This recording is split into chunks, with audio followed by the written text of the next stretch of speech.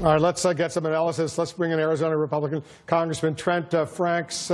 He's a key member of the House Armed Services Committee. He's joining us from Jerusalem right now, where he's got meetings with Israeli leaders going on. Let's talk about North Korea for a moment, Congressman. The North Koreans now say, forget about diplomacy until they are sure they have an intercontinental ballistic missile capable of reaching the United States. You heard Will Ripley report that at the top of our program this hour. What's your reaction to what we're hearing from the North Koreans? Well, Wolf, first of all, thanks for having me on. You know that the North Koreans have been practicing brinksmanship for a long time. They have considered what's happened in past negotiations with Bill Clinton and Barack Obama, and each time that they pushed the envelope, as it were, they ended up gaining great compensation. And they've now watched this last administration make a deal with Iran that was extremely lucrative to Iran. So I think that they understand the danger of any sort of real conflict with the United States. But I think it's going to take a lot of courage and a lot of clarity. And I would suggest to you that Donald Trump has played this very well. He's made it clear to the North Koreans that there's a different guy in the White House now. And he said some things that I think caused them to back up a little bit and say we need to reassess because we may be in a dangerous circumstance here.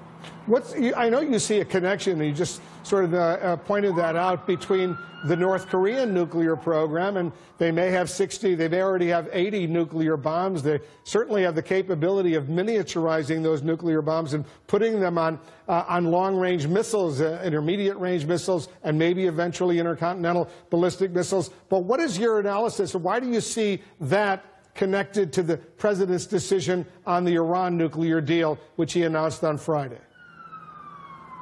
Well, Iran is watching very closely what we do with North Korea and vice versa. There's no question that the connection is real. The past connection has been very clear. And I would just suggest to you, Wolf, that when we talk about keeping Iran at a year breakout, you know, with the additional cash infusion that Iran has had, they could easily, if North Korea would be amenable, purchase or buy nuclear warheads from North Korea, and then they could break out in a week. And the reality here is that we've got a very dangerous situation on our hands, and this president needs to continue, I believe, on the track he's on, and for him to take counsel from those that put us in this very untenable position doesn't make a lot of sense to me.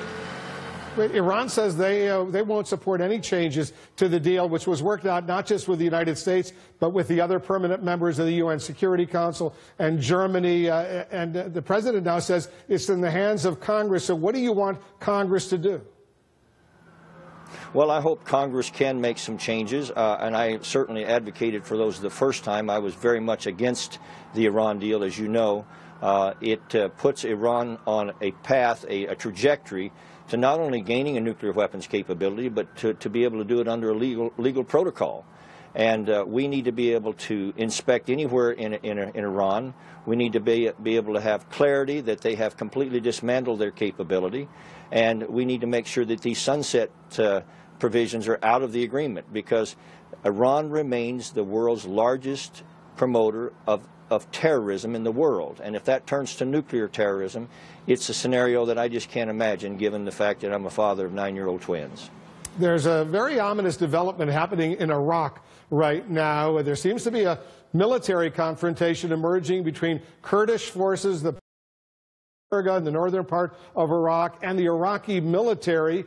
The Iraqi military, at least some of the militias that seem to be there, backed by the Iranians. The U.S. obviously has a very close relationship with the Peshmerga, with the Kurds, also a very close relationship with the Iraqi government. What should the U.S. do? Well, first of all, the U.S. has to end its studied indifference toward our ally, the Kurds. The Kurds have shown great courage in being able to stand up against ISIS when no one else stood with them. They have shown pluralism that is important to the entire region, and I believe it's very important that we protect them and do everything that we can to make it clear that we're on their side right now. And I haven't seen that, and I'm very concerned about that.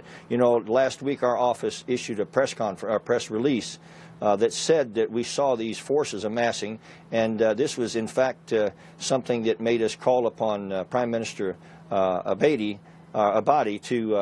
to keep his promise. He promised that there would be no confrontation or military moves, and yet the fact is that, as you said, Iran has insinuated itself into the Iraqi government to the extent, especially the military side, that we don't know who's doing what here right now. And Iraq has to back away from Iran, because if they're a puppet of Iran at this point, then we need to back away from Iraq and back the Kurds and do what we can to have some sort of salvation of the system there as best we can. Now, would you support an independent Kurdistan? They voted a non-binding referendum the other day in favor, the Kurds did, in favor of an independent Kurdistan. Would you support that? You know, I have to be direct. I would. I want to make sure that the timing is right here, because it's a very delicate situation.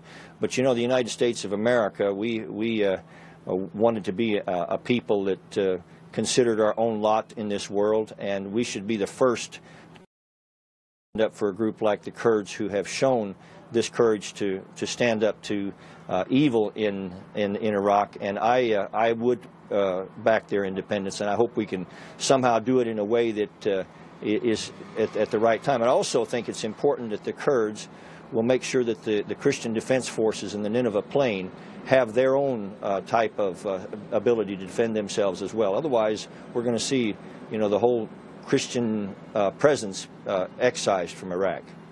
Congressman Trent Franks, thanks so much for joining us.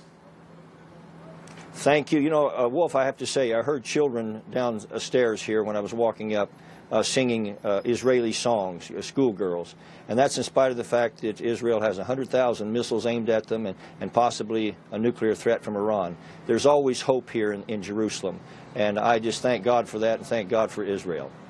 Thanks so much for joining us. We'll see you back here in Washington. Safe travels. Trent Franks, member of the Armed Services Committee from Arizona.